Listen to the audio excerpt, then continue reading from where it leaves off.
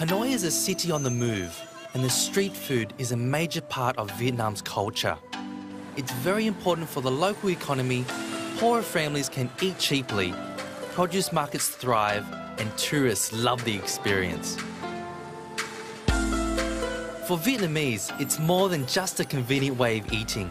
It's a lifestyle, which I feel is the envy of many Western societies.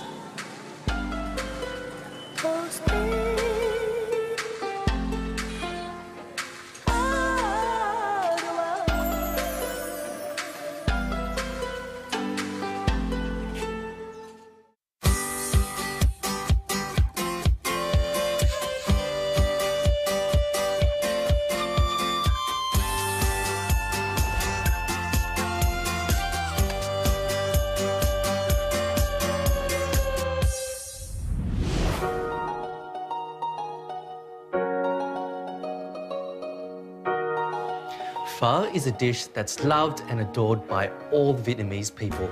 It's become part of our culture. It's something that we're all really passionate about. Now, pho takes time. It takes around 8 to 10 hours to simmer. Stayed up all night, no one else is awake, and Mrs. Hieng's family here have been lovely enough to share their family recipe with me now.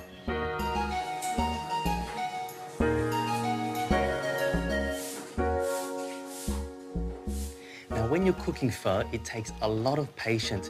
It's probably one of my most loved cooked dish because there's so many ingredients and you need to look after it and you need to just really watch over it for hours and hours on end, and the end result is just incredible.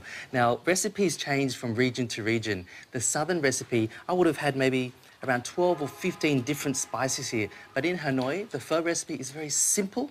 It's very elegant as well, and this is Mrs. Hieng's secret recipe. So we've started with some red shallots, char grilled, so they need to be blackened. It releases all its moisture, it's sweeter, and we just peel it off. So she's got those going. I'm going to put some young ginger on there as well.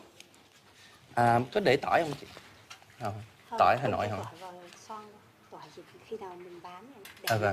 Okay.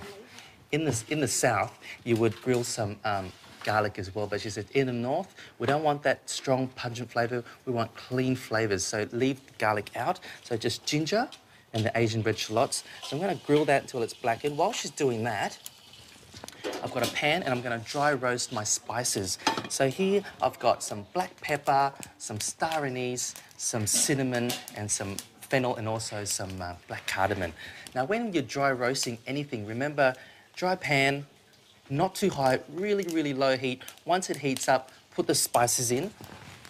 Now, star anise here, gorgeous little spice, really strong, aromatic, licorice flavour. Yeah. Không thơm. Yeah. Nướng hả?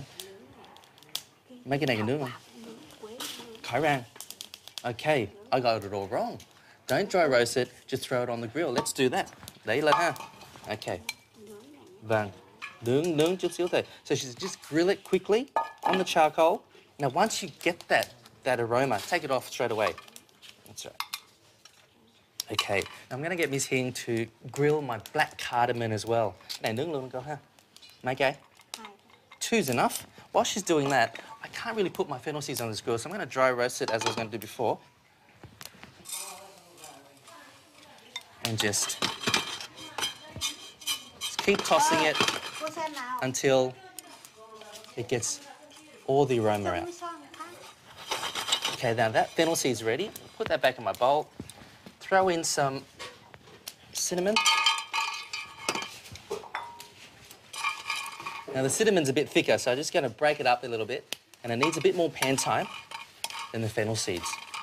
Now my last ingredient to dry roast is just some black peppercorns. All right, my pepper's done. Looks like the ginger and the shallots are done. She peels all the blackened parts off. And we throw that into our pot. Now, I'm ready for everything to go in the pot now. Now, Mrs. Hieng has peeled and sliced all of the ginger and the shallots ready to go. I've pounded all of my spices and tied it into a muslin cloth, just like that. Now, what I need to do is get my big pot of water. Now, the water's come out of the well just down there onto the burner. Now, I'm ready to put all my ingredients in, ready to boil. I'm going to start with my beef bones, throw those in there. And make sure you're starting with cold water, not hot water. You can also use oxtail if you like. And there's a few varieties of pho that use chicken as well, but I'll just use beef bones for this one. A kilo of beef brisket as well, which is the underbelly of the beef, of the cow. Throw that in. Grilled ginger, red shallots. Throw that all in there. Crystallized rock sugar, some salt, some fish sauce, a little spice pouch, and bring that to the boil. I'm going to put the lid on, really low heat. I'm going to have a sleep and come back in 8 hours. Come on, Corp. After 2 hours of simmering, the brisket is taken out and Mrs. Hin then skims off all the impurities, which is really important for a clear, clean broth.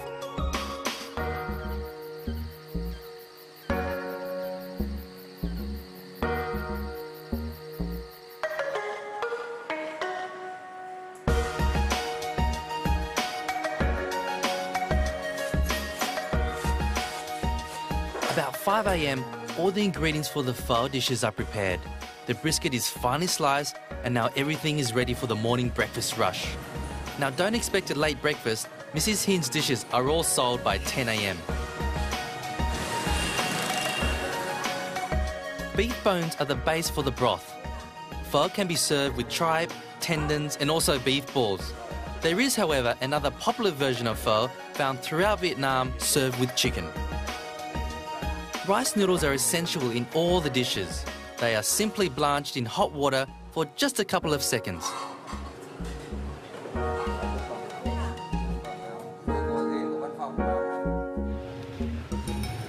It's been 8 hours, the broth is ready. I can smell the aroma through this whole street of Ly Quoc Su. Miss Hin has set up her stall here. I can't wait to get into it. Come on, you. Wow, the broth is so clear. First thing you do is try the broth. That's the most important part of the dish.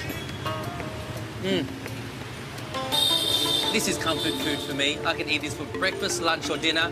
Now there's Miss Hin's beef broth with rice noodles. Pho Bo, Đài Nam.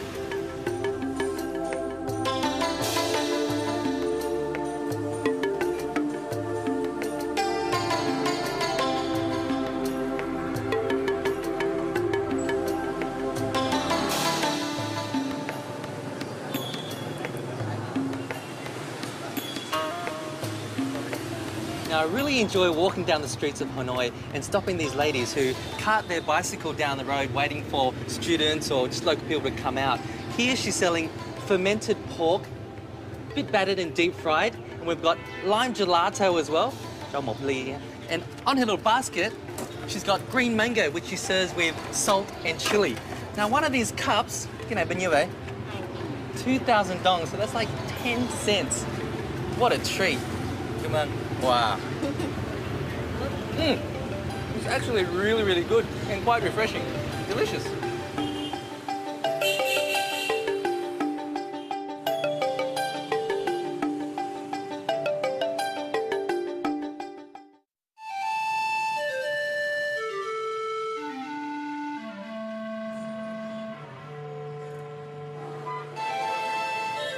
It was time to leave the main city and check out some little cottage industries making wonderful ingredients. My first stop was Lang Vong, 7 kilometers away. For centuries, they have been making this flat green rice. The young rice is first washed to remove the husk, then dried in these large concrete bowls and removed at precisely the right time, just before it burns.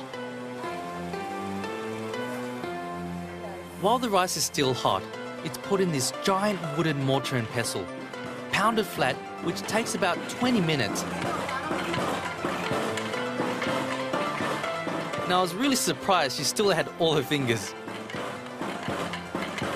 One of my favourite dishes is flash-fried prawns with pork belly paste. I used the rice as a coating, and the result was fantastic. The flat rice gave the dish a real crispy, crunchy texture.